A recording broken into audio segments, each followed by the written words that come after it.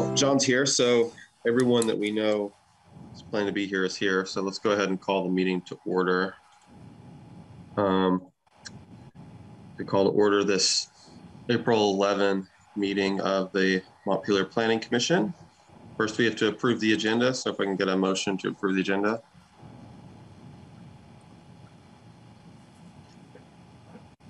Anybody? So moved. Okay, motion from John. Do we have a second? Second. Second from Jeff. Okay, those in favor of approving the agenda say aye. Aye. Aye. Any opposed? Okay. I think that Aaron is not here yet, so that was like a 4-0 vote for the record. He signed into the meeting, but has to be away for the beginning. And Gabe and Ariane are both out tonight. So this meeting is just a big update session. The next item on the agenda is comments from the chair. My comments are that tonight's for updating and maybe preparing for what we're going to do in the short term. There's a few things that have come up, and along with the things that have come up, we have Mike having a really busy time right now. So some of the prep work going toward the city plan is going to probably be slowed down. So maybe we can turn our focus in the short term on some of these other items and let him get caught up. We're going to talk later about the city council meeting that happened a few weeks ago at this point and what went down. And I'll have Mike will have an update, and then I'll have some like follow-up info and some questions for the planning commission regarding what we want to do about that later. So I'm going to save what I had to say about that, but there's some other things. One thing is that we've gotten a request from the mayor. I just emailed everyone this message from Anne that with an attachment from a community attorney named Diane Sherman, who would ask the city council to look at this question of whether the DRB should be given the authority to possibly deny a permit based on the reputation, the history of the applicant. There's interest in doing this because there's been some things in Vermont. It basically was a 7-day story that exposed one particular business that seemed to be a bad actor in a lot of ways, who does development work. And there's interest in not letting people or trying to prevent people from like that doing things in Montpelier. Obviously, this like legally is extremely thorny of an issue. It's literally discrimination, what they're asking us to do. And discrimination is sometimes okay, but it's definitely territory that we have to tread lightly with. So everyone should just take a look at the email I sent, because you'll see Diane's request there. She at least points out a few specific things that we could have the DRB consider. I think since Anne's asked us to do this, we've got to do something about it. So we should have a discussion. I think we should have DRB come in and give their opinion before we do really much of anything. And I think we should do some additional like reading up and research ourselves. At this point, which is extremely early on, my inclination is to try to avoid any legal troubles by just if we're going to do anything, I would be in favor of something along the lines of giving the DRB discretion to require a bunch of additional information when it comes to compliance issues from an applicant. So if the DRB just in its own discretion, you leave it in their discretion so that you're not calling out discrimination. So you're not saying like, if you think this applicant is shady, then ask for more information, because that would look like, I don't know, something more legally troublesome. But if it's just in their discretion for whatever reason they want, they can ask for a bunch of additional information from an applicant. um, that gets at this while also sidestepping the legal issues that come with the discriminatory practice. And it's just when you think someone's sketchy or shady, that's like not a good legal basis for things and really opens you up to challenge. So I would be inclined to, if we're going to do something like this, just give the DRB some more tools to more thoroughly review an applicant and get additional information about compliance without actually getting into bad territory. So that's kind of like what I'm thinking, but we can look at this more, look at what the options are. Diane says that the state has authority in some instances to deny an applicant based on compliance history, but I think in that case, it's probably compliance history with that particular agency, not maybe compliance history with like other towns and stuff. Like, so it might be some apples and oranges type stuff, but we'll have this whole thing to look at. Before I move on, I just want to see what people's thoughts are about us proceeding with this, how much time you think it's worth, if you think it's a good idea for us to pull someone from the DRB in on the first time we ever talk about this, if that's what it sounds like you want to do. Let me know. What do you guys want to do? So I can jump in real quick before Marcella goes, just to go through and say that my office sent this off to our city attorney to review. In about an hour before this meeting, we got a written response as to what his recommendations would be for council. I don't want to go into it right now, all the details. We've got a couple of questions that we want to get clarified first.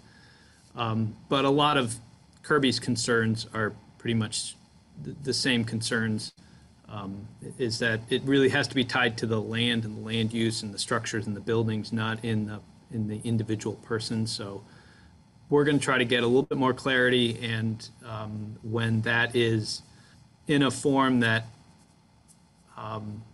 is, I guess, shareable.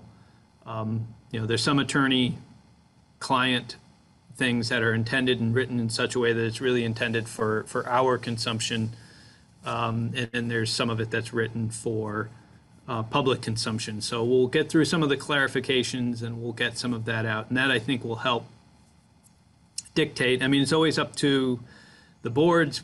The lawyers are giving recommendations, and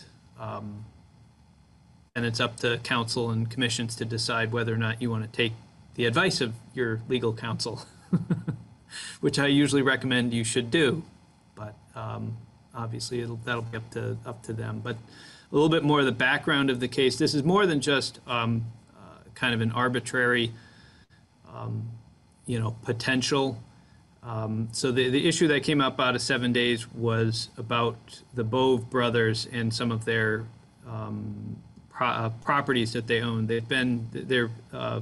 They not only own the Bove's restaurant and the Bove's pasta and the pasta sauce, but the family has also owned a number of rental units over the years, and those units have historically been low income and have been very problematic. It's owning and operating low income housing is as a for-profit. Remember, he's doing low income housing and without the low income tax credits and all the other benefits. So he's had a lot of problems. I'm not going to make excuses for him. He's got a long history, but a lot of that has come out from those projects in Burlington and Winooski and a number of places.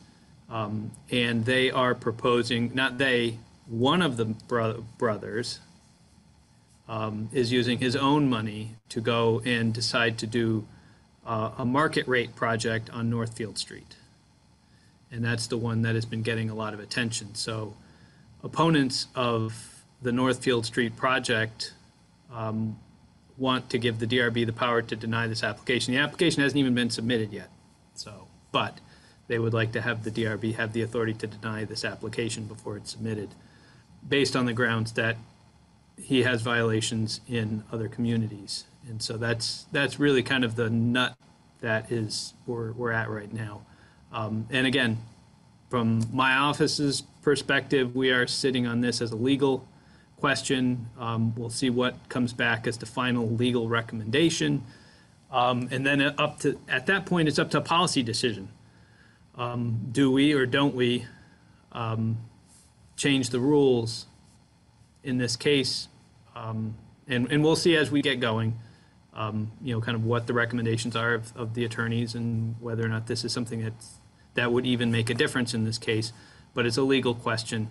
It'll be up to you guys to kind of make a first cut decision on, and then it'll be eventually up to City Council to make a decision if they want to overrule or adjust what you guys come up with. So that gives you a little bit more context. But yeah, look at her note, and at some point there will be a legal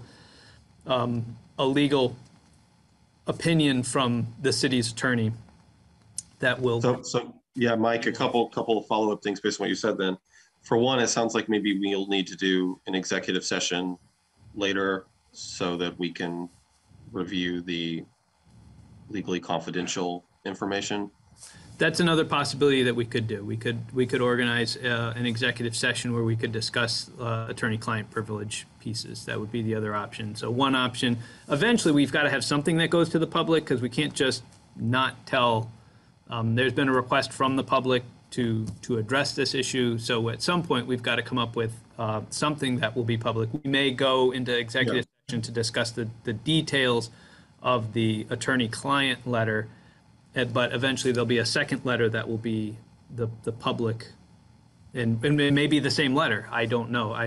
Again, I usually rely on the opinion of our attorney, and if our attorney says there's nothing in here that's protected, we should just release the whole letter, then that's what we would do. But again, it's over my pay grade on this one. It gets to Bill, Bill Fraser, it's fine. So yeah, there's a possibility of an executive session for us to review that. Obviously, yeah, I mean, it'll be public eventually, but it's just if there's any details that for whatever reason we can't speak about publicly, just to make sure we're all informed, we'll need to do that. Or if it turns out that we don't need to do it, that's fine too. That'll just be like one step. There's also an issue here about the timing of when the law, or the timing of how this should go down.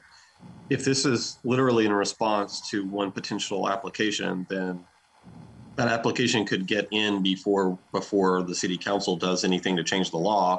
And if anything, this whole thing could backfire, because if we say that some big new changes need to happen and then the application gets in before that, then that actually gives the applicant the ability to argue, well, none of that stuff's already in the law, because why would they be proposing it if the DRB could already review those things? So it would almost be like telling the DRB what they can't look at. So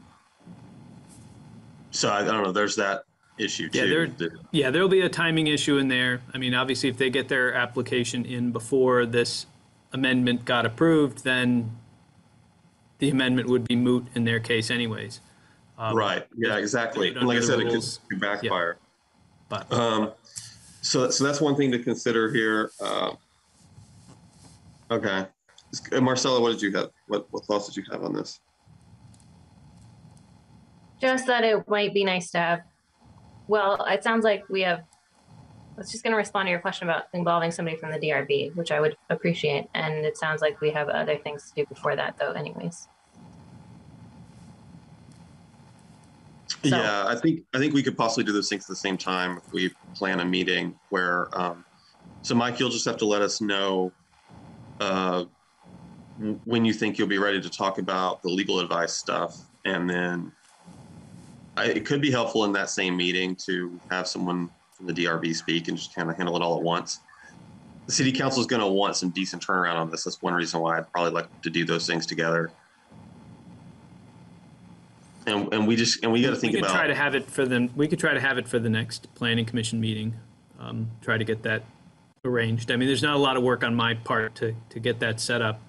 As I said, I think we probably would have had things a little bit more prepared for tonight had I gotten it a little bit more in advance, because I do have a couple of questions I want clarified, by our attorney before going out. He kind of lays out a pretty clear box that says this is the box that you can be in, And there's kind of just one or two questions of, okay, you didn't actually expressly say that's the box, but is that really what you're saying? So I just want to get a few clarification points. If I had those, then we could follow up. We could have had that more discussion tonight, but I think the best we could do is to wait, get it on the agenda for next time, and see where that goes. I think that sounds good. Just for the planning commissioners, there's going to be certain legal boundaries we want to stay within, which is what the legal advice is going to help with. But then there's going to be other policy issues that I'm assuming that the legal advice isn't going to go into, but we should be thinking about, like the chilling effects, or the possibility of whatever we come up with being too broad, so that it's applying to people we don't intend it to. But like I was saying before, I think leaving something up to the DRB discretion, I think is a good approach. I think we tend to have a very reasonable DRB. So, okay. Does anybody else have anything on this, or are we just content to wait until it's on the agenda? Okay. The other thing I had that I was going to bring up, and I can revisit this in context later on when we're talking about the city council stuff and the updates from what's going on there. But it's not entirely related, so I think I'll bring it up now. I think that it might be a good idea for us sometime soon to write an article for the Bridge or the Times Argus, or both, where we pull in some other committees like the Housing Task Force and CJAC, and have like a multiple city like policy related committees to discuss the housing need and kind of get the word out about the direction that we're hoping things will go in soon. We'll get to it later, but we need to do some better outreach to make people committed to, like, housing as an issue, and to make sure that whatever like fear-based concerns are out there, or whatever NIMBY-based concerns are out there, don't like win the day in the long run. So we'll get to that later, but I just want to just throw that out there as its own thing, and about what that could entail. But that's something I'll probably do a draft thing for next time, a draft letter. The idea being, we work on that, then we pass it to those other committees and ask them to modify it as they want, and then to sign on to it, so that it's a kind of a group thing. Okay. I guess I won't ask for your opinions on that until you understand better what I'm talking about.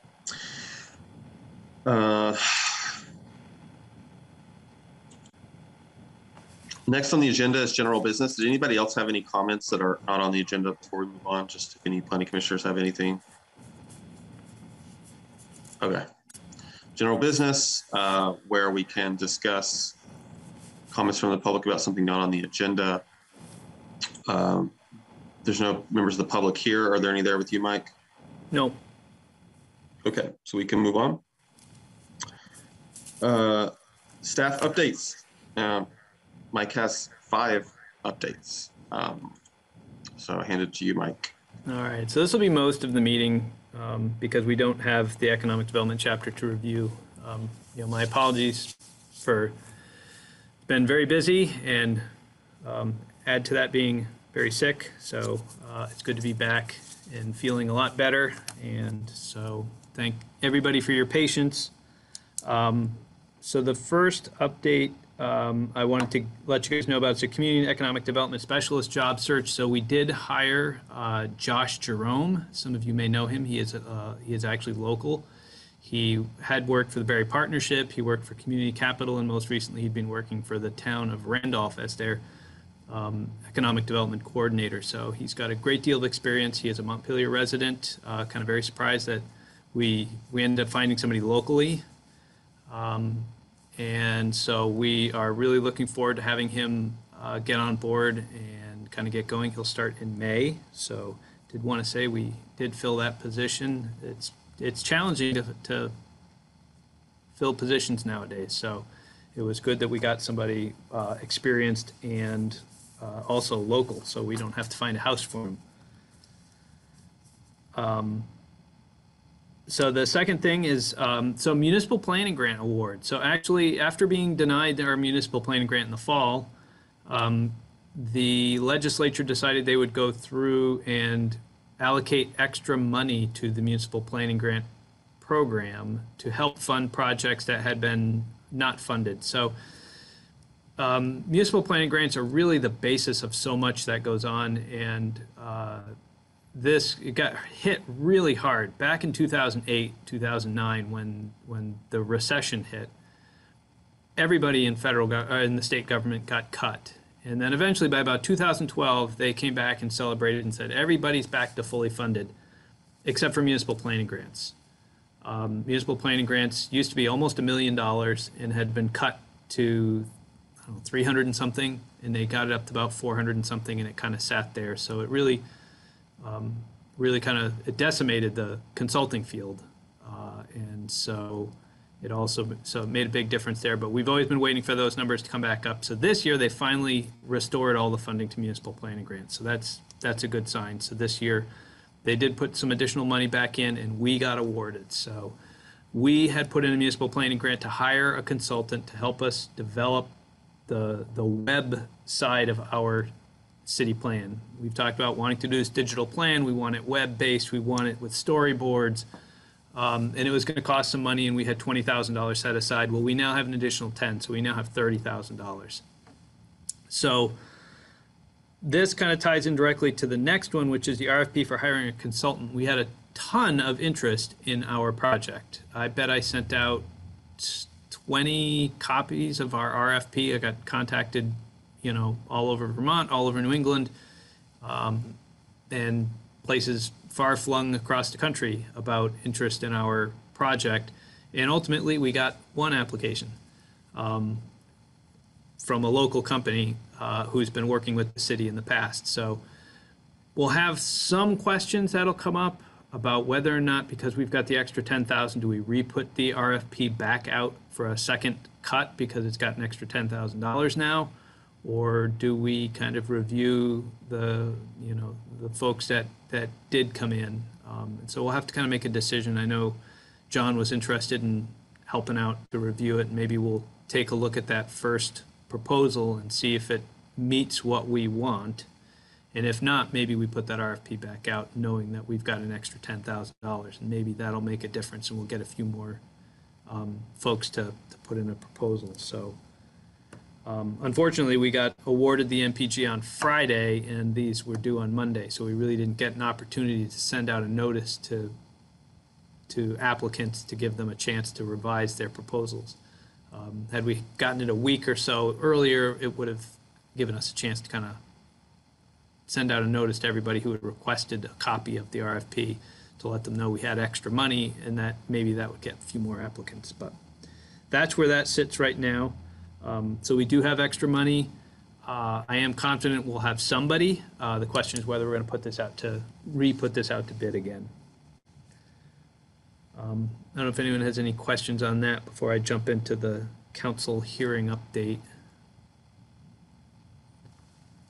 So the fourth piece is our council hearing update. I know Kirby was there, and I think I saw Aaron in for a bit of time. It was not as bad as I thought, but it was still very long, and it was we did get a lot of comments, and I'll skip to the end, which is that what council ended up voting on doing was to remove number 8 from the proposal, which was the removing residential density from 1,500 and riverfront districts. So that proposal was struck.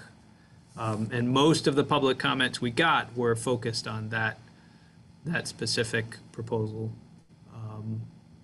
And I think Kirby and I tried to at least explain things. So I did put together a memo, follow-up memo, which outlined a couple of points that is going to City Council to kind of clarify a few things that kind of maybe got misrepresented by folks in the public. That I guess I'll go quickly, step by step through that memo. So it really looked at 4 items. One was there was a complaint by one resident that all of the changes, a lot of the changes, are not consistent, not in conformance with the master plan. Master plan that was adopted in 2017. So I have written a memo and outlined, and taken about 3 or 4 pages to do it, to kind of outline what conformance with the plan means, how this is in conformance with the plan. Ultimately, it's up to City Council to make that decision, but I don't think, I'm very comfortable that everything we've done is in conformance with the plan, because really conformance with the plan legally is a 2-step process, and it really looks at if you're making whether it's a zoning change or whether it's a program, whether it's a project, if you're doing something, the question is, if it's in conformance with the plan, does it help achieve one of the policies in the plan? You don't have to meet all of them, and you don't have to negatively, not negatively impact any of them. So, as I point out in my memo, if you have 100 policies and a proposal only helps to implement 99 of those 100, but hinders one, that's an impossible bar to meet for every proposal, because your master plan looks at so many things that there's inherent conflicts within it. Our downtown is a floodplain. If you want to do economic development in our downtown, you're doing more development in our floodplain. And so you're balancing these 2 competing things, historic preservation and energy efficiency. Should we remove those historic windows to put in energy efficient windows?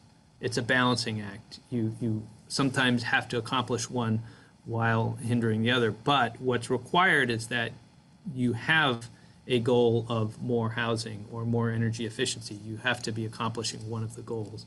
Now, if what you're doing is not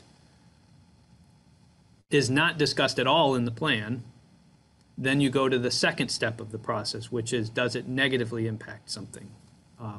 Then, if it's not supporting or hindering anything, then it's in conformance with the plan. So it's kind of this 2-step process. That's the way it's looked at. So I'm comfortable because we have a number of housing related goals that are proposals that help to increase housing are sufficient, and that we are in conformance with the proposals that we presented. So that was the first piece. The second piece I talk about really briefly is that there's a lot of times, and we heard it sometimes in our hearings, and it came up again in the City Council hearings, was this idea that they don't need to adjust you don't need to adjust the densities of these neighborhoods, because they could simply do a cottage cluster and double their density. And that just kept coming up. It's like, well, Heaton Street could do a cottage cluster and double their density, and they can get all the units that they need, except the proposal is to do everything inside one building, which by definition is not a cottage cluster, so they can't double it. So you have to stop this argument of, well, they can just do a cottage cluster. Well, that's not what they want to do. Northfield Street can just do a cottage cluster, but that's not what they want to do. They don't want to do a cottage cluster. So that is a little bit of the thing, just to go through and make sure the council was clear on that. The third piece was to get into what I was just talking about earlier, number 8. I know it's been removed.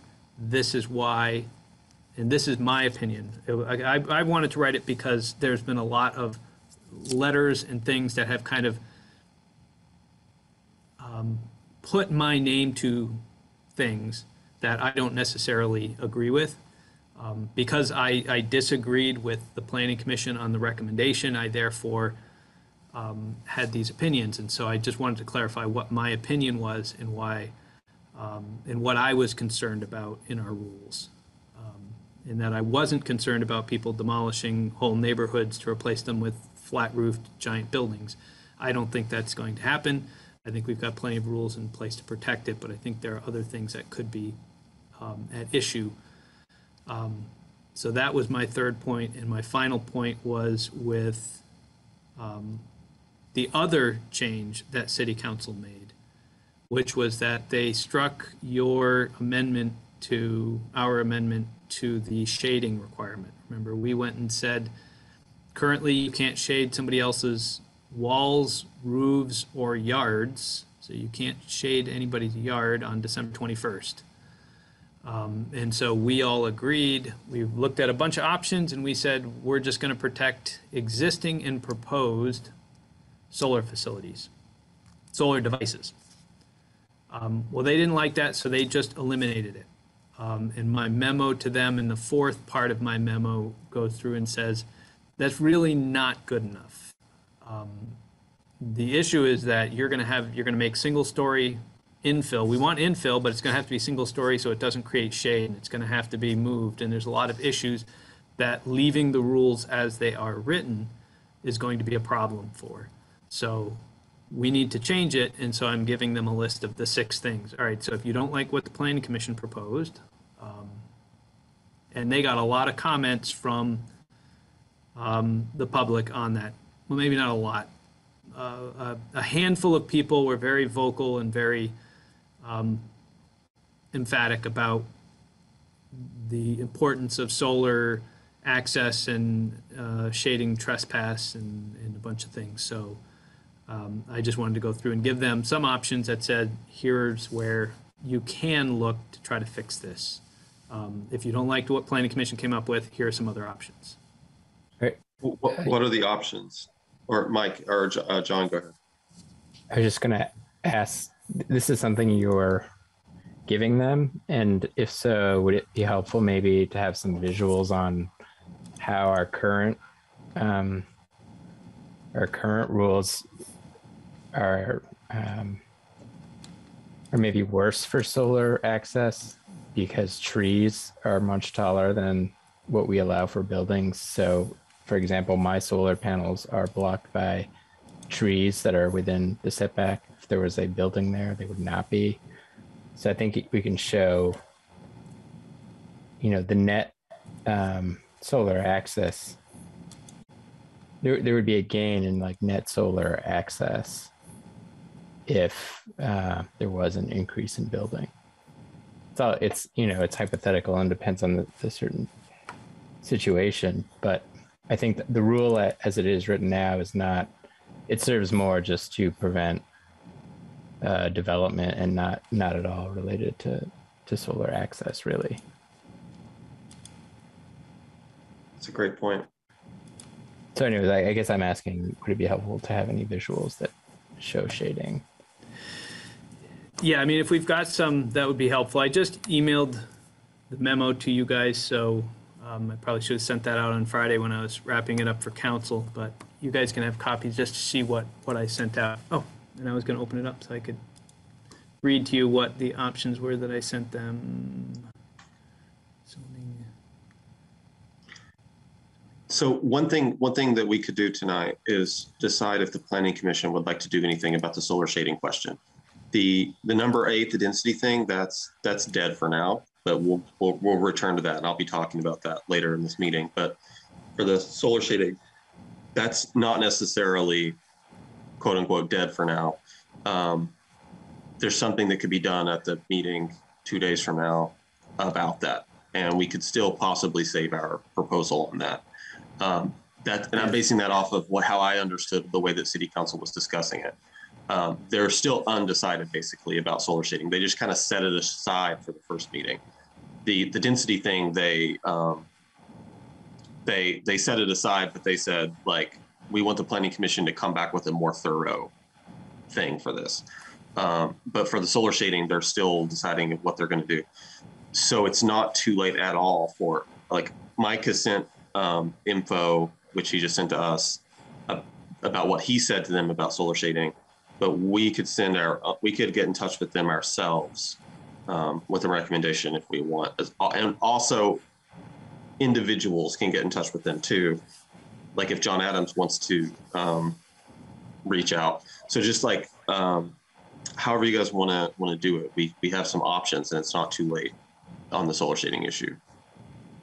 Yeah, so I gave them 6 options, one of which was what you guys had proposed. So limiting the area of impact to just roofs or just to walls and roofs. So basically taking the yards out of it. Adjusting the language to require minimizing or mitigating the effects of shading. Currently it says prohibiting shading. They could exempt more high-density zoning districts from the requirement. Currently, Urban Center 1, 2, 3, and Riverfront are exempt from the shading requirement, but we could exempt a few more higher-density districts. The lower-density districts have larger setbacks and less likely to have shading issues. Change the time of year that the analysis is considered. I mean, we're talking about no gardens are going to be growing on December 21st when the shadows are the longest. So right now, if you make a shadow for 10 square feet only during 3 days in December, that's going to result in a denial of a zoning permit. And that doesn't make any sense, really, in my view. We could add waiver language for the DRB to make a case-by-case review based on the potential impacts of the shading. Again, it starts to make things a little bit more complicated, but that's certainly a way to go. If we've got some clear guidance as to what waivers should be approved and what waivers should not, that's okay. Or apply the rules narrowly to existing and proposed solar devices, which is what you guys had proposed and we put in the rules. So.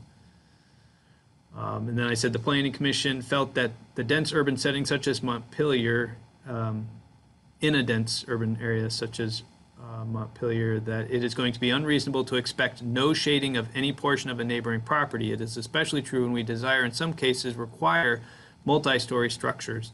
Many of our neighborhoods have old, well-developed tree cover, which already shade areas, and slopes on many properties have other features that make development in a proposed shade area unlikely or impossible. While I understand you do not wish to take the recommendation of the Planning Commission on how to solve the problems, I do believe that leaving the bylaws as written is, I do not believe that leaving the bylaws as written is appropriate. There will be consequences to future projects that I believe will run counter to City Council priorities. So I think we kind of set the stage for them to reconsider it. I hope they will, but there is certainly a vocal minority of folks who really are very much concerned about the shading issue, so we'll see where that goes. So those were the 4 issues. You guys now have a copy of the memo. So Planning Commission, so while we're on this item, I tend to think it would be a good idea for us to back up what Mike's saying with our own contact to the City Council on this. Question is how to go about doing that. I would be willing to write it up and send it out by tomorrow so they get it at least the day before they're deciding on Wednesday. Then again, if someone else wants to write it, that's totally fine with me too. I know, John's the most informed on this, I think, out of all of us. We would need to gather what we want that to say right now, and then just delegate that to one of us to get in touch for the group. Does that sound like something you guys want to do? And if so, let's talk about what we want to make sure is included if we do that. Seems fine. Does that sound fine to you, John, or do you think another approach would be more helpful? I'm just thinking what yeah, I think it sounds fine to me. I just didn't realize it was like this Wednesday, so I have limited time to pull something together. Yeah, the reason why I haven't reached out since the last meeting is that in the first meeting of City Council, they asked Mike for more info. So they asked him for the memo that we just sent them. So I was waiting for that in order to figure out what we were going to do, if anything. And I wasn't sure if we were going to end up having more time. But if we want to defend our original recommendation, then we can write the letter for that. Or we can look at these things that Mike said, and we could do both. We could say, we really think our original recommendation is going to be the best thing for the city. But if you want to compromise this in any way, follow these, X, Y, and Z that Mike is saying here, something like that. So he's put out limiting the area of impact to just roofs, not yards. Just the language to require minimizing or mitigating effects. Exempting high density zoning districts. Change the time of year. Adding waiver language. Applying the rules narrowly to existing and proposed solar devices. You could pick any or all of those things, or if we have anything additional to add. It sounds kind of like it might not be wise to defend the original if they've already said that that's not what they're going to do. I don't. They haven't necessarily said that they're refusing it. From what I remember, there were only 2 or 3 people who came out against this. Maybe there was more, but I'm just considering so much nastiness was surrounding the density thing that it's I almost don't remember anybody talking about this really, because it was really drowned out. But there's 1 or 2 city councilors who are worried about they want to see solar development. So I think that's where the hesitation's coming from, that there's actually people on the city council who are wanting to see solar happen. So I believe that if you point out to those people, what we're trying to tell you is actually helpful for solar, it just might not be intuitive, that would go a long way. Yeah. Are we qualified to describe that? I mean, can we say this will be a good thing for solar? Yeah, I think 100%. Which is why I want to create the graphic to explain it. But basically, I mean, you could also say or explain, if this regulation was in place before anything was built in Montpelier, or most homes, if we were asked people to come into compliance with this, we would have to take down most homes and buildings in Montpelier, and there'd be very little gained in terms of solar access. Again, because most of the shading is provided by trees, but also roofs are the preferred location for photovoltaic panels anyway. So John, you definitely seem the most educated about this. I don't want to throw it on you to write a letter for us, but I mean, I'm willing to help, and I'm sure some of others are willing to help.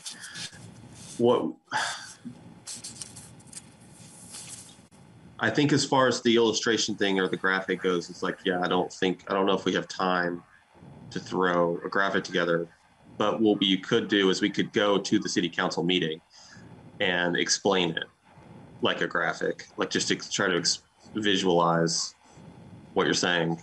So I think for one thing, for you to go and to speak would be huge. If you're free Wednesday, and they're probably not going to get to this until late-ish, just so you know. It's going to be probably post bedtime in your house. Yeah, I'm not sure I will be able to. I'll try to work on something right now.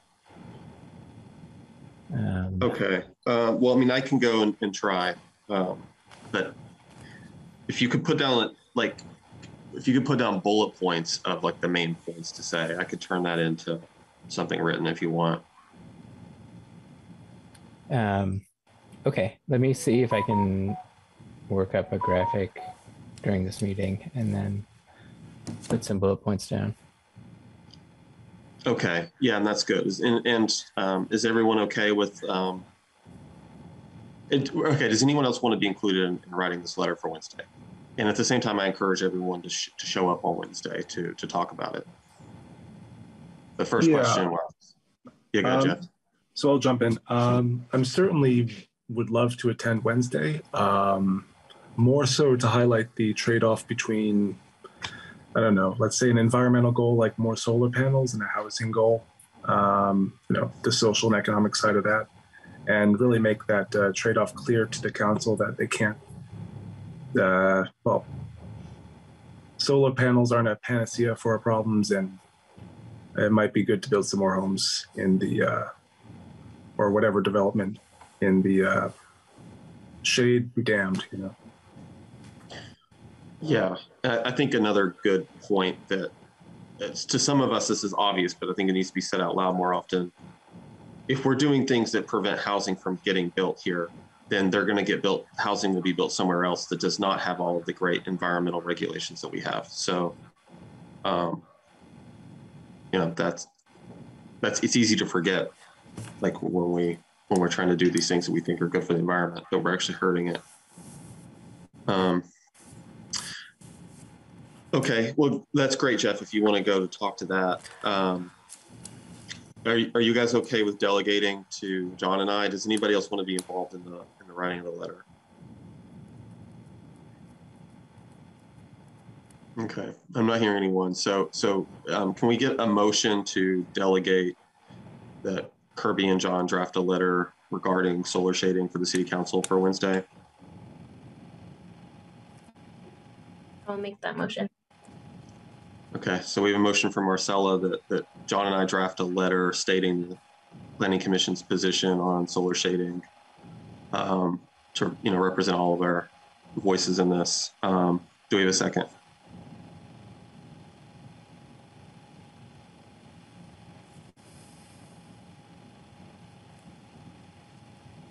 John or Jeff or if Aaron's here? Do we have a second? Second. Okay, so I heard from John first. We have a second to that. Those in favor of the motion, say aye. Aye. Aye. Aye. Okay, so Aaron's here. So that was 5 ayes. Any opposed? Okay, so that's what we'll do for the Wednesday meeting. John and I will prepare something. We'll send it along before the city council meeting on Wednesday, and then as far as the solar shading issue goes, I encourage everyone to show up in support of that. One problem at the last meeting was I personally did not know where the animosity was going to be directed, so I didn't know how to really prepare adequately for backing up our recommendations. Like, for instance, we kind of thought maybe Northfield Street would be attacked, like the proposal there, like number 3 in our memo. It wasn't really. Surprisingly, even though that was the experience during our hearings, was most of the space was taken up for that issue. So it was a learning experience for us. And as far as the solar shading being something that got picked on a little bit, it's not too late. Well, Okay, Mike, go ahead. Sorry, I was just thinking, we need to understand why we brought the changes that we brought anyways, but I think we ought to be careful about responding too directly to comments. I mean, I think we respond to broad concepts, right? Brought up by comments, but not comments in particular. So I just couldn't quite tell from what you were just saying. It sounded like maybe you were wanting to respond directly to people, and I think that's not a good idea. No, that's not what I was saying. What I meant was,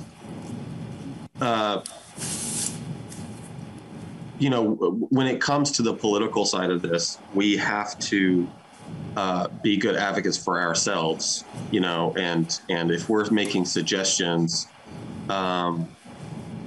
we do have to be proactive in advocating why we are and explaining why and actually being part of that conversation.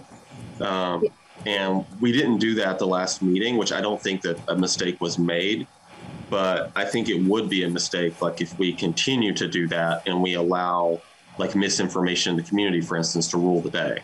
So just being proactive in defending our own message. But in no way am I talking about responding directly to people. I'll say this though, and I might get into this more when we're talking about the density stuff in a minute, but I do have some misgivings because because Marcella, like my attitude generally is if something's kind of an absurd claim, then dignifying it with a response actually gives it credibility. And I think that's a bad thing to do. So I think that, and that sounds similar to, or at least part of what you're saying about responding specifically to things. But to my surprise, we have a couple of new city councilors, and at least one comment was made by one of them where they seemed to believe some of the things that were factually incorrect that have been claimed at these hearings, at the city council hearings. So I'm starting to think that not responding to individuals, but addressing things that I normally would think, well, I don't need to address that because on its face it's not accurate. Apparently, I got to reassess that assumption because yeah, well, I was just thinking, I mean, yeah, it makes sense to me to address things that are factually not accurate or mischaracterizations or something, but we can't, I mean, there's too many people to respond to everybody. So that was more what I was thinking. We don't have the bandwidth, the capacity, the time to respond to every comment. Yeah, and my approach about that is actually, I think it's a matter of like noise and like whether a minority of voices is drowning out like a majority opinion because the majority is not, like, we just got to make sure there's other voices at these things that are speaking, because we know that they exist in our community. We know there's a lot of pro-housing advocates. We hear from those people from time to time, and they're passionate. But, you know, for instance, when it comes to this, they weren't at that last meeting, and so it sounded like, you know,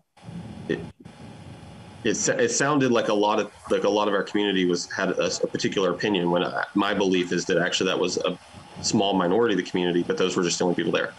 So just being aware of that, just having more voices involved is, you know, something that we can do a better job of leading about. Well, I shouldn't even say better job, because it sounds like I'm being critical. I'm just saying, like, when it matters, we need to do a good job with it, and not like, I don't think we've done anything wrong so far. So, it sounds like we're in agreement, though. Yeah. Just from a process standpoint, so people understand, a lot of times when I'm doing it, I have to kind of take my cues from the councilors and the mayor and whoever. So unfortunately, I had a couple of times I really wanted to respond to the shading stuff, but they weren't asking me my opinion.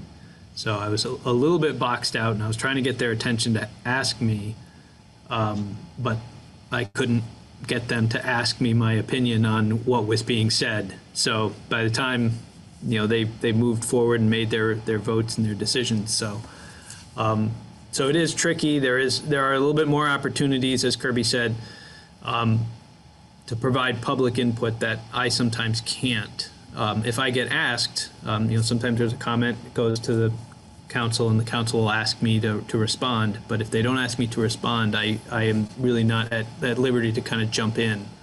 So that's just if you see me not jumping in, that's sometimes why. It's because there's an expectation that I'm to be addressed before I. Sometimes I will if it's something critical, but. Yeah, thanks for pointing that out, Mike. And just so you know, I mean, I was aware of that at the meeting. And I also felt a little frustrated later on in the meeting when they didn't return to ask you to address any of the things that they seem to be basing some decisions on. Yeah, that wasn't on you. They just didn't ask. Did you have any? You had more things on your. Well, that was it for the council hearing, unless people wanted to talk about the residential piece. Yeah, I do. So while we're on this item, I want to focus on the other part of the council hearing, because there's quite a bit of repercussions from the hearing. So Mike told you guys a lot of the details of things. The meeting went really late, so I'm not sure. I know that I think I was the only planning commissioner that was there by the end of it. I mean, it was like midnight-ish. I think it was 11, but yeah, it was getting there.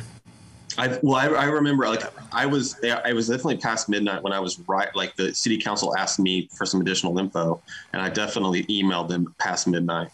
And that's like after the thing was finally over. So, okay.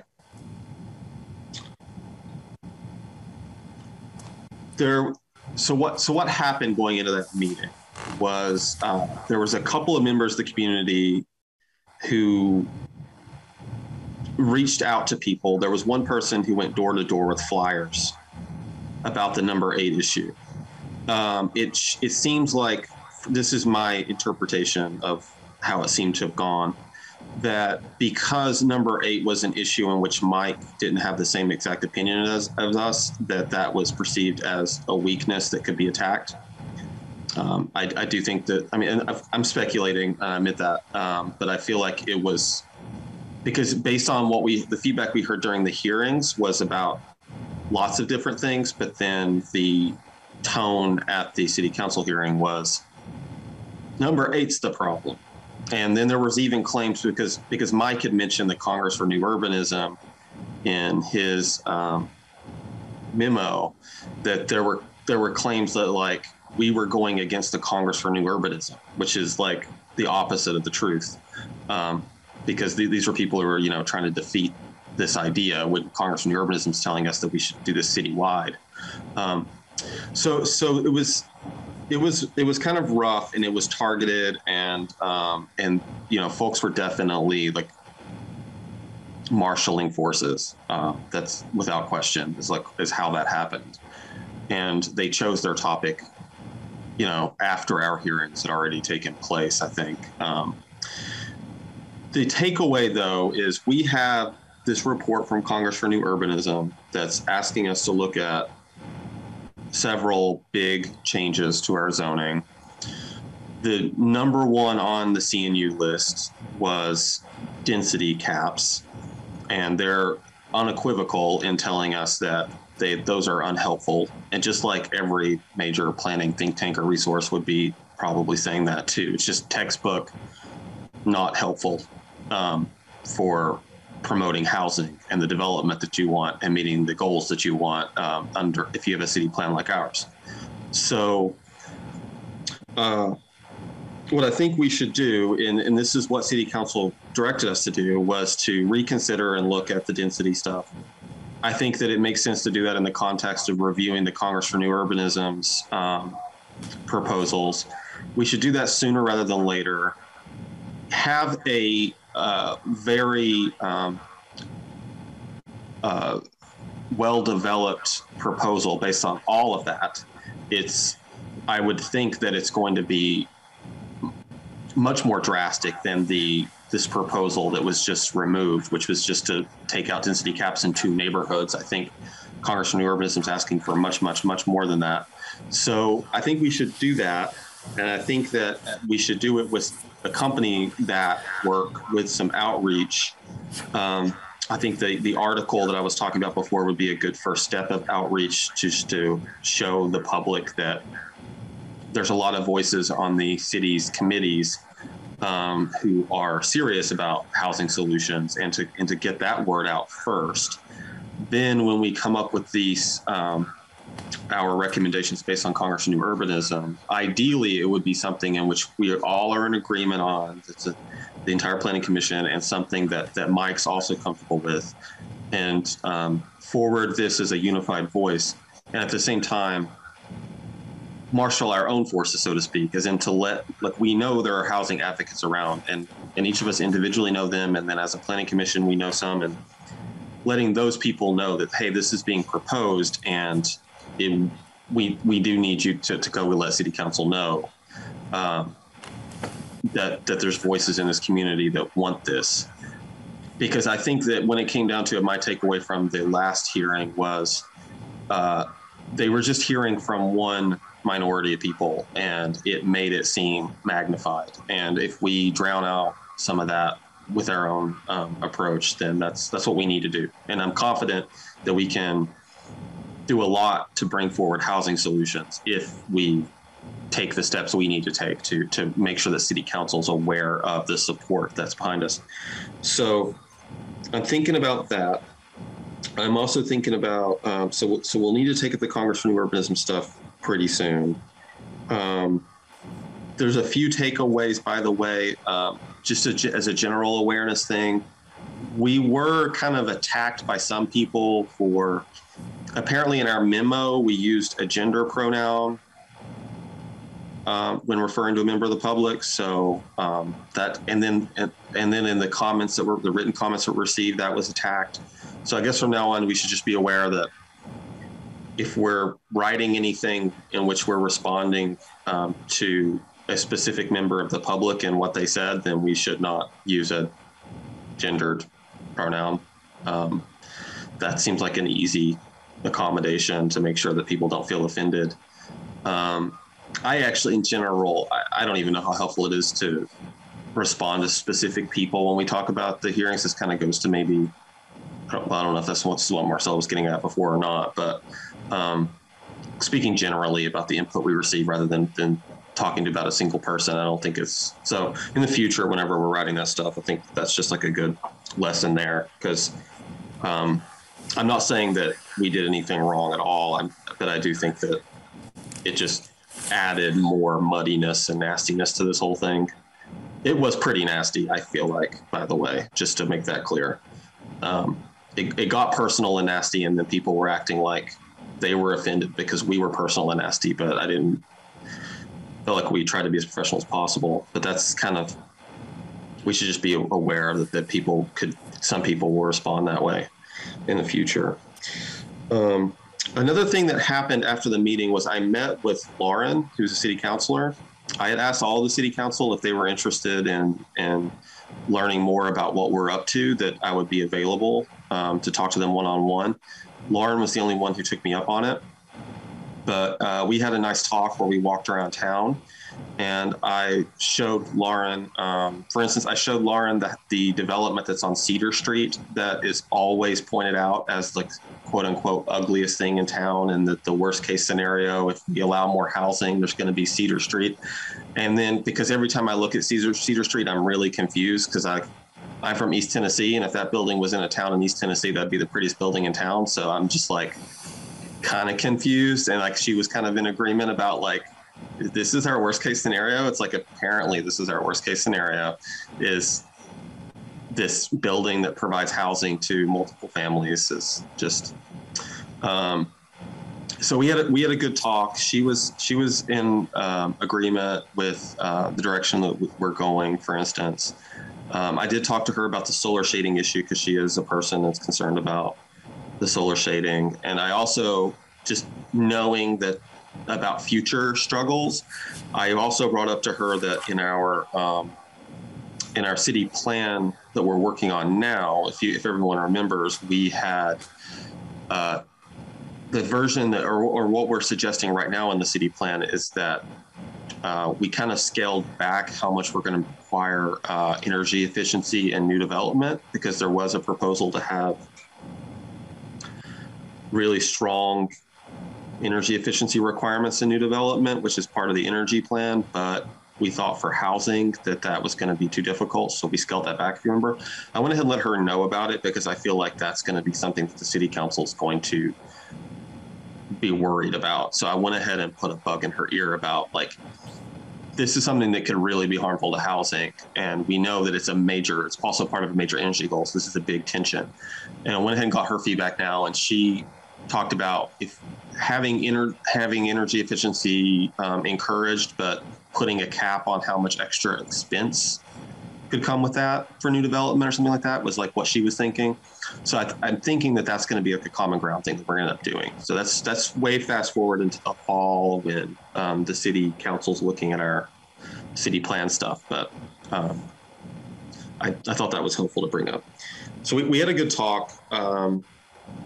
She said that, she's going to try to be an ally with the city council to help them understand. I explained the policy stuff behind density caps and why they're not helpful for our goals, but then they're hurtful for our goals, and they're not helpful for making the neighborhood look any certain way, because that's not what they're regulating. And so we talked all about that. So she thought it would be a good idea for us to do this article thing with the other committees. And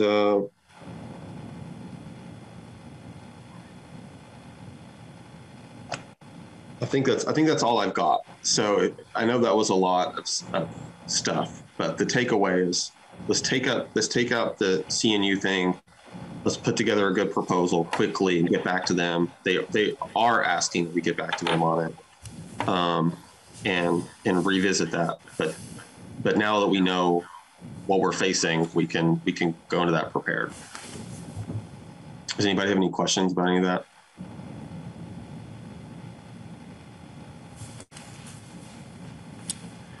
And we may not be able to go for our ideal in removing the density caps, but we may be able to find some other ways we may be able to remove density caps, but do other things. Again, that in general, if you were asking me on a plain open thing, I would say no. But if you let's say you remove density caps, but then make multifamily a conditional use. Well, that helps to kind of take the blunt off the top. So we're not going to look at how big the parcel is to decide how many units you can have. But once you go to 5 units, then it becomes a character of the use issue. Now, of course, you and I can all go and say, yeah, but if they're putting multifamily into an existing house and nothing is changing on the exterior of the house, why do we have to have this go to conditional use? But again, we may just have to work with. There are a number of ways to get to the same place that we might be able to remove the density caps and still put some other guardrails on that help people feel better. And that's not necessarily great, but sometimes, that's what we have to do sometimes to get these rules passed. But it's something we can all sit down and kind of talk about, how we want to propose, what we want to propose, how we want it to try to go as options. But there's certainly other ways that we can get where we want to get to, and open things up a little bit more without maybe, got to make a little sausage sometimes. The thing is, Mike, though, is the density caps and continuing to rely on density as like a major part of how we regulate things it's flawed in and of itself, and it's also clearly like the people in our community who don't want development use density as their weapon, as their proxy all of the time, and there's a lot of misinformation and confusion about what it means right now. So it's just for a lot of reasons, I just want to move away from density. By the way, one other thing that came up, and one thing I would like for us to look at when we're considering the CNU's recommendations, is it's just a superficial change, but I think it's important because it gets us away from having the wrong kind of conversations. I think we should actually change the names of our neighborhoods and the zonings to remove the reference to density. Because right now, I mean, that's actually like our neighborhoods are named after their density designation, which makes people believe that density is like that important that they're named that way. And I think it was a name of convenience. It's not meant to have some substantial meaning behind it. But it's just another thing that in people's minds, they think that zoning means density, and that's the most important thing, when that's like, we just have a long way to go as far as people correctly understanding what the stuff means. So that's why I want to tackle it. If someone's against development in town, I want them to come and talk about, okay, right now they can just say like density's bad and like make up worst case scenarios. And if they didn't have that option, they'd have to come and say, well, it should look this way or it should look that way. And that's a much more constructive conversation. So that's kind of what I'm hoping for long term after we work on this stuff, is that if someone's against development, they need to actually articulate specifically helpful things. As long as people can argue about density, they just say, someone's going to tear down my neighbor's house and build a 4-story apartment complex. And we know that that's not financially viable, that's not, it's just not a helpful conversation. But that seems like what the conversation always is right now. So part of changing that is getting away from this density language stuff. Yeah, that'll be the challenge. I mean, it's as I said, this, for those of you who weren't here during 2017 when we were doing the original zoning, these are the identical arguments that were made in 2017 that said if we pass this zoning, to make the densities match our neighborhoods, that people are going to bulldoze the neighborhoods and put in these giant flat roof buildings, and they're going to maximize their stuff. And the reality is that there hasn't been any bulldozed buildings to do that. So it's a straw man argument. It's really hard to defeat. I don't know how much the city council really took that as a case, as much as it was just the concern about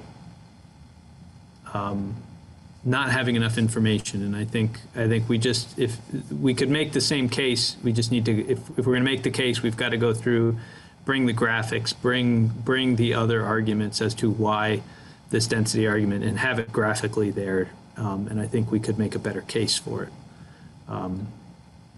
So I think that's a little bit of where I think that'll go next time around. Do we have, is there precedent, like, are we allowed to host like a workshop thing? Does it have to be a public hearing if we wanted to like do some more thorough education about what we mean and the research that we're, make this a more thorough interactive process? Or does it have to be in the hearing format? It doesn't have to be in a hearing format. I think if we were going to do it, my professional recommendation would be we find a third party person, maybe CNU and AARP, to come in and give that presentation, because it really takes the wind out of the sails when they're relying on this CNU recommendation to go through and say, yeah, we shouldn't be doing this because CNU said we shouldn't do it. And I think if CNU were actually there giving the presentation, they would say, well, actually, if you made these 3 changes to your zoning, then you should remove it. Well, that starts to become really hard for the opponents to then turn around and go through and say, yeah, but I still don't like that removing the residential densities. But if we've got a consultant come in, like, Congress for New Urbanism or somebody else who's affiliated with the group, to kind of come in and say, these are the 3 changes you'd have to make to your zoning in order to be able to remove residential densities in a manner that's not going to risk loss of neighborhood character. Yeah. In which case we then go through and say, okay, that's what we'll do. We will adopt these 3 or 4 changes and put this back through, and then see what they do, because then it becomes a much harder case, because it's like, hey, we went right back to them. We got the recommendations, and here it is. It's compliant with what CNU says, and let's do that. Yeah. Well, I think I'd be in favor of some sort of something like that, when we're ready. Something other than a hearing where we feel like it's not just we have to listen to written or feedback, but we can actually try to have more of a conversation. I think we can interact with people, and I definitely want to interact with the public more, and just put in people's minds some of these issues, and have that come from us. And like Marcella, like anything that you could do to, like, if you felt like writing something, to reach out or asking. Like I hear what you're saying. Like, you want to hear from people, and I wonder if we can. I mean, we could try to set up a workshop thing. We could also reach out to people other ways, and just write more. But I think the more the dialogue and the more reaching out, the better. I think we can do it in multiple ways. I think we should. I would be really in favor of us continuously doing that. 7 Days is doing this thing this year where they're writing about the housing problem all year long.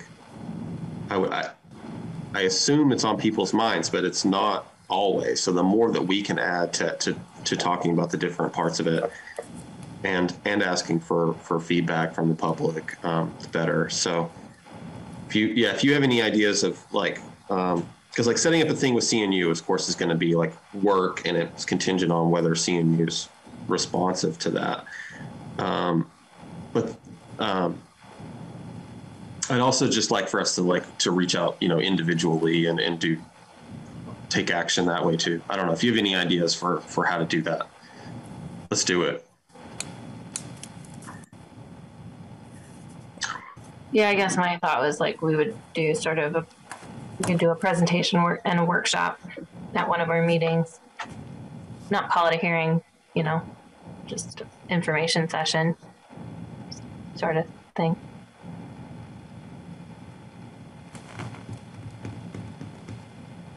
Yeah, I think we should try to do that. Yeah, I mean, I feel like there's things I would like to know too. Like, I would like to understand better what the problem is with the house on Cedar Street and how what we have now is better, specifically. From that point of view, like I just don't understand it. So it would be nice to be able to have a dialogue to try to understand like more details behind some of the feedback we're getting. I think it's really like noble of you to like want to like hear people's views, because when I hear the criticisms of Cedar Street, I just hear like subjectively, I think it's ugly, and because I have a profession related to how houses are made, I'm the world expert on what's pretty. Well, I don't agree that the house on Cedar Street is ugly. I think it's just fine, and I think it's nice that there are 4 additional units on that street. I also think I'm the only, well, I don't know about Jeff and Gabe, actually. I was the only renter on the planning commission for a while, and I think I'm a renter now. I do rent. Okay, great. So now there's a few of us, and I think maybe I think we have an important perspective of what the housing stock is actually like in Montpelier, which I think perhaps gets lost. It feels to me as a renter, as a person, individual, not so much on the planning commission, but feels to me as a person listening to the feedback. So it does feel like it gets lost, and we haven't really heard from anybody who's renting. It's all landowners. So anyways, I do feel like there's room for conversation, and I feel like we kind of got to do that. I mean, that's kind of our job. That is our job. Yeah, I think all kinds of outreach from every different way, workshops, print. Yeah, I mean, I'm really just like asking everybody in the planning commission, I think there's just a lot to be done with that, and like let's all just individually work on what we think would be doable, effective ways to do it. Like I said, I'm gonna do this one draft thing that could be an article that we can do with the other committees, but I'd like to do a lot more of that. And anybody that wants to take on, like Marcel, if you want to look into getting a workshop thing together, that would be super. That would be so helpful. Anything anyone else can come up with to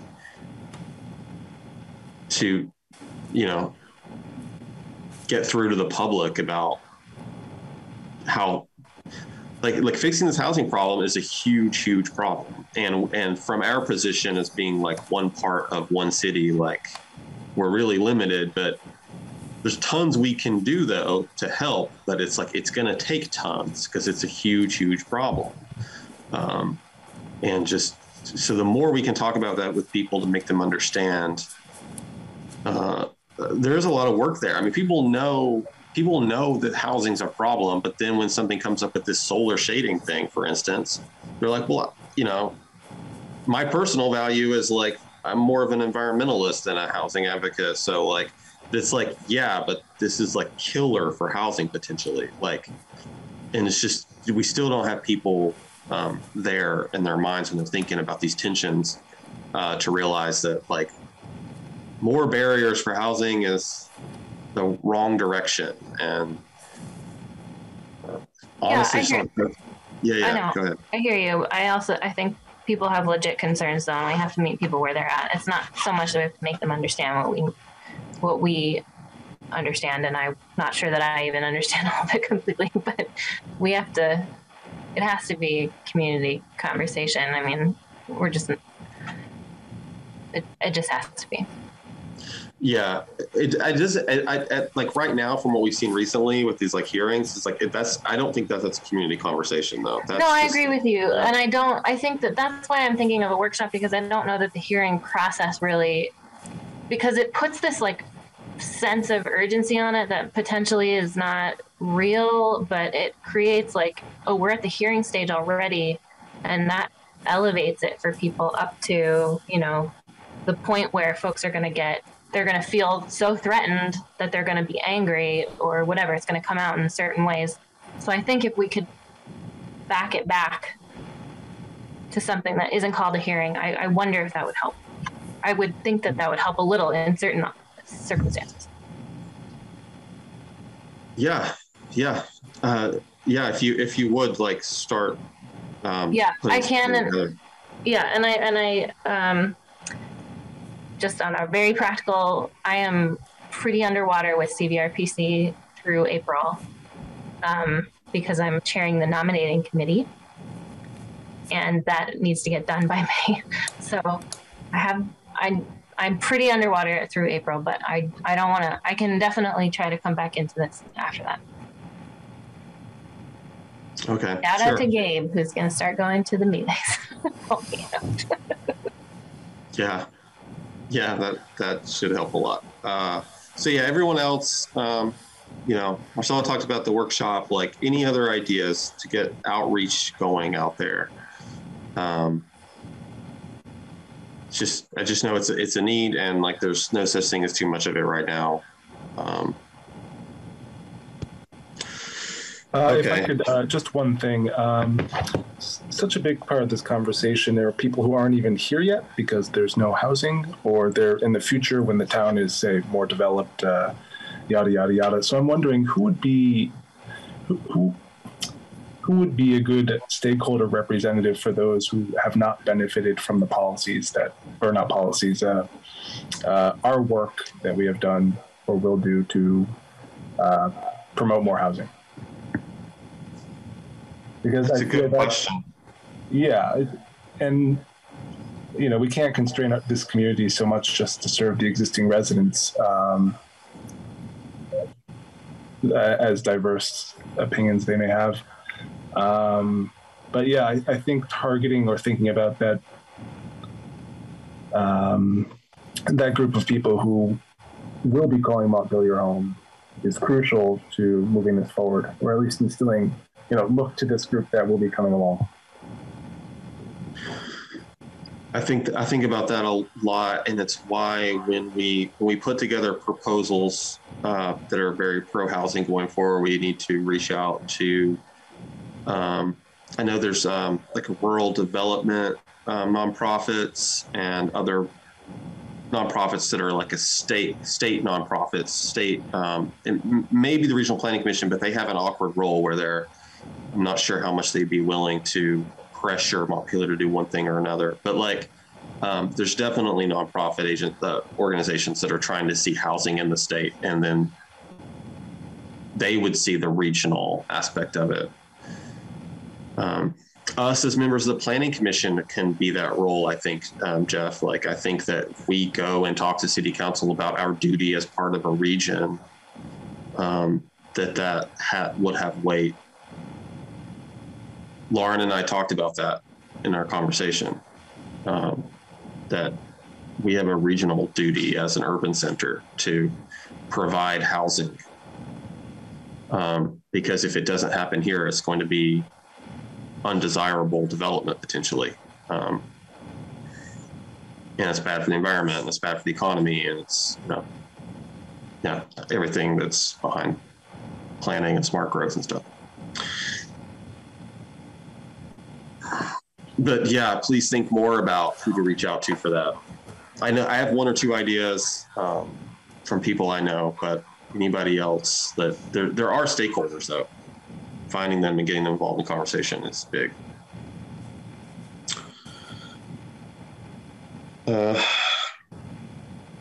Okay, well, I think we've kind of beaten that stuff, but we know this revisiting the CNU thing, and then this side task from Anne are two things that have come up, and then we're going to have to, the side task being that reviewing DRB applicants based on reputation. Like those are two things that we've got coming up that are not part of this city plan stuff we're trying to do. So that stuff's coming up.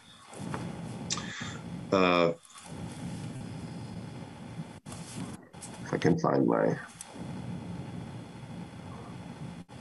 agenda here. So then, okay, so I think we talked about that quite enough. I'm going to hand it back to you, Mike, to talk about the Elks Club. Yeah, this is just a quick update. So I will also be making a presentation on Wednesday to City Council on how to plan for and implement large projects. As many of you know, the city approved a bond to purchase the former Elks Club, the golf course.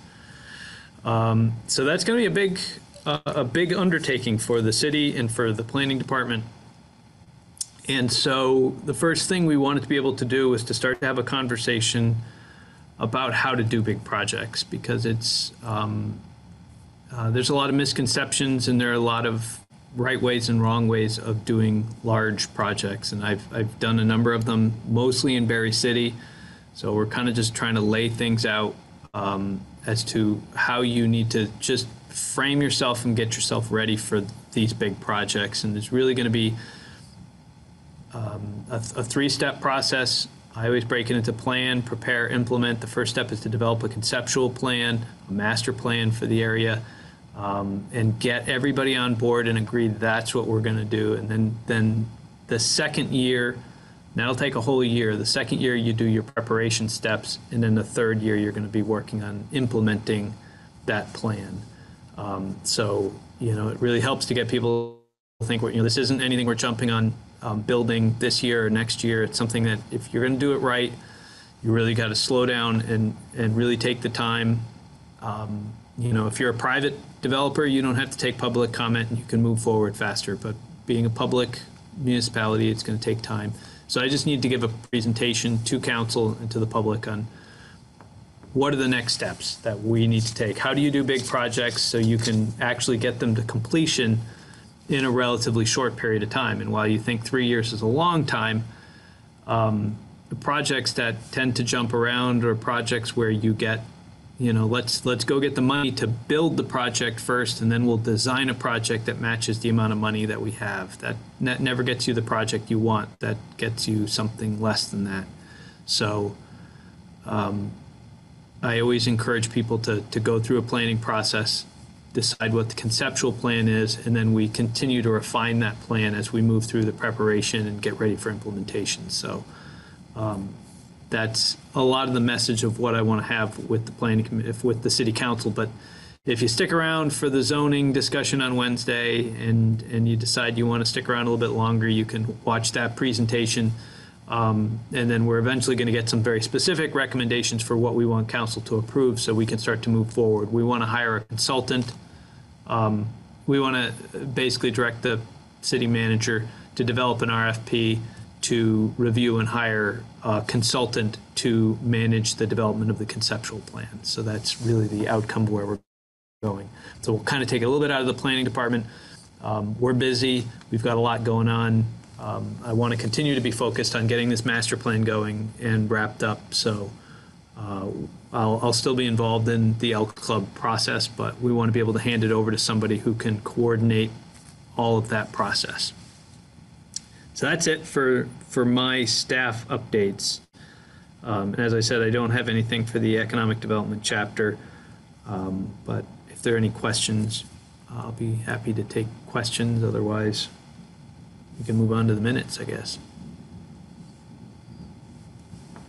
Anybody have anything for Mike or anything additional about the updates? Okay. Yeah. There's nothing new with the city plan stuff. So we're running out of time. So I think it's probably best for us to move to the minutes, approve those, and then we can gather.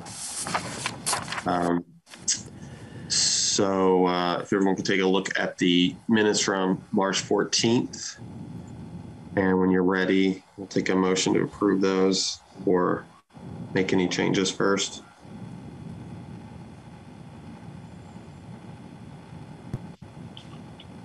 So moved.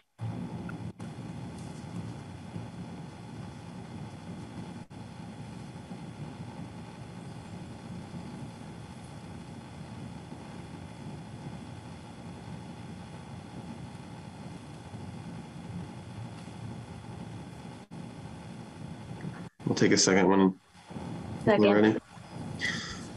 Okay. We have a motion from Jeff to approve the minutes and a second from Marcella. Does anyone have any discussion or changes they'd like before we vote?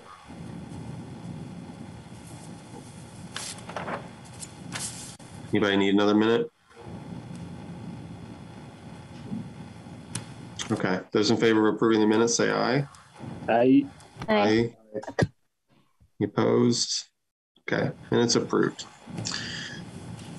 Okay, so we have some busy time ahead. Hope everybody's ready.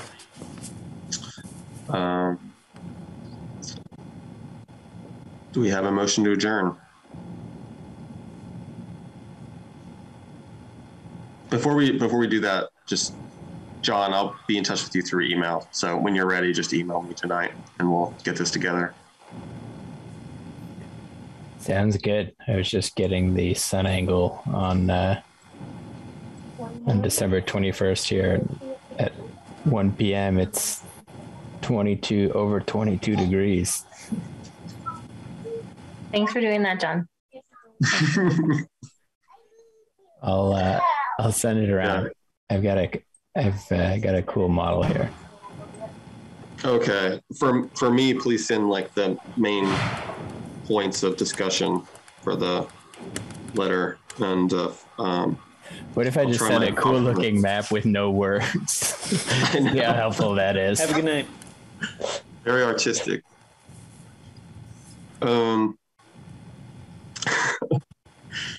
Yeah. Okay. So we'll get that together. John, I'll get that together, and I will do my best. And maybe, hopefully, Mike will also help because I don't feel like I have the technical background to talk about this well. So I just want to say the main points, which is this bad, what we say good. Okay. Anyway, so do we have a motion to adjourn? Yeah, motion to adjourn. Motion from Marcella. Do we have a second?